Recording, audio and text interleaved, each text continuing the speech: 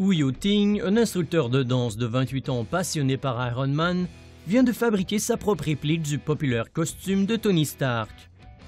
Wu et son ami ont travaillé durant 8 semaines pour fabriquer cette réplique qui a coûté environ 165 $ américains. Le costume est fait de polyester et d'ampoules d'ailes qu'on retrouve sur les paumes, la poitrine et le casque. Wu est un instructeur de danse provenant de Tainan, au sud de Taïwan, et il porte le costume en public pour pratiquer ses pas de danse. Ce n'est pas tous les jours qu'on voit cela.